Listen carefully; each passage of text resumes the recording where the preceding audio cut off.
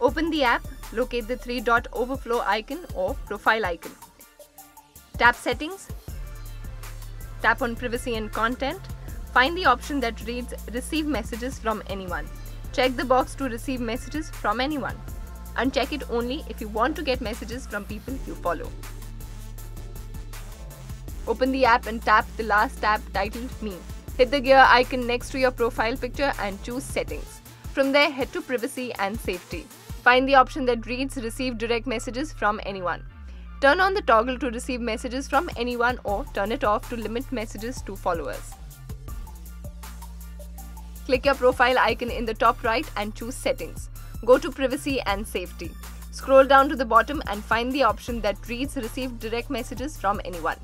Check the box to receive messages from anyone or check it to limit messages from followers.